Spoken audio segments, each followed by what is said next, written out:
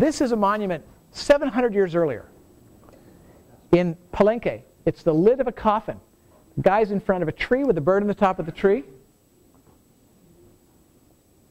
He's in the same position. And this is supposed to be the king rising up through the Milky Way to the heavens. And yet he's in exactly the same pose as these world trees, these ancient trees of the Mixtec, except that this is even more ancient. This is 683 AD. There's that Temple of the Inscriptions with that long date in the future. These symbols, I know, thank you. It's okay. These symbols basically are telling us that the Maya would take an image and they would transform its meaning. It's a funeral object, but it's also telling us that this guy is a directional tree, a tree of the cosmos. It's just that nobody really noticed the correlation between his pose and the pose of these Mixtec things until recently. Anyway, I'm sure you have lots of questions, and I want to remind you that. Thank you. Yes? You were saying that the Maya really didn't care so much for solstice. However, it's built over another pyramid, exactly. But when you're building these things, these are sacred. People think about stuff.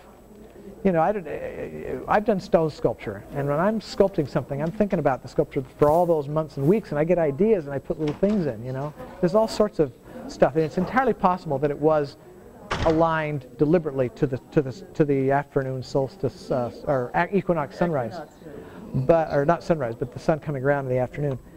It's entirely possible, but it just doesn't seem that important that it didn't happen at sunrise, and it doesn't happen to any of the other snakes. There's even snakes coming down the ball court and along the bottom of the ball court. There's snakes all over Chichen, and I'm just, you know, maybe not. You know, it really makes me wonder too when they, you know, trying to figure out who's the man, who's the woman, everything is man, woman involved. They were probably the first people that really thought of equality. Their women and their men were... Well, equality is kind of a relative word. Yeah. Keep this in mind, that because women can create other people, because women give birth and men don't, it was woman's job to grind corn. Men didn't grind corn because corn was the material from which human beings were made. And because women can can create other people, they got the job of doing all the grinding. So the women get up in the morning, and they, you know, the sun's not up yet, it's still dark.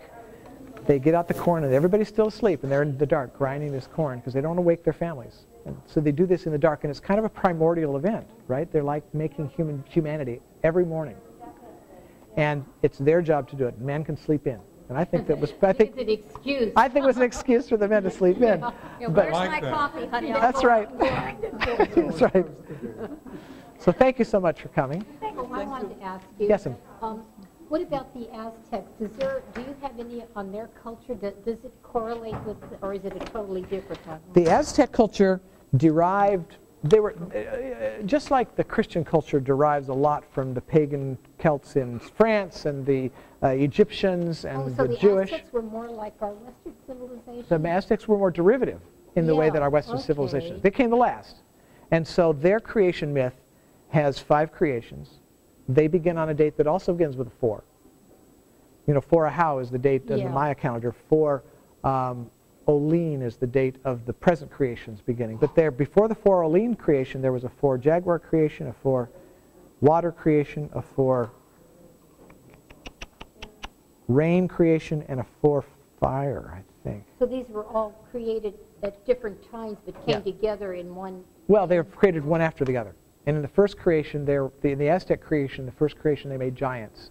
And the second creation they made kind of monkeys. And the next creation, each time they got closer to men.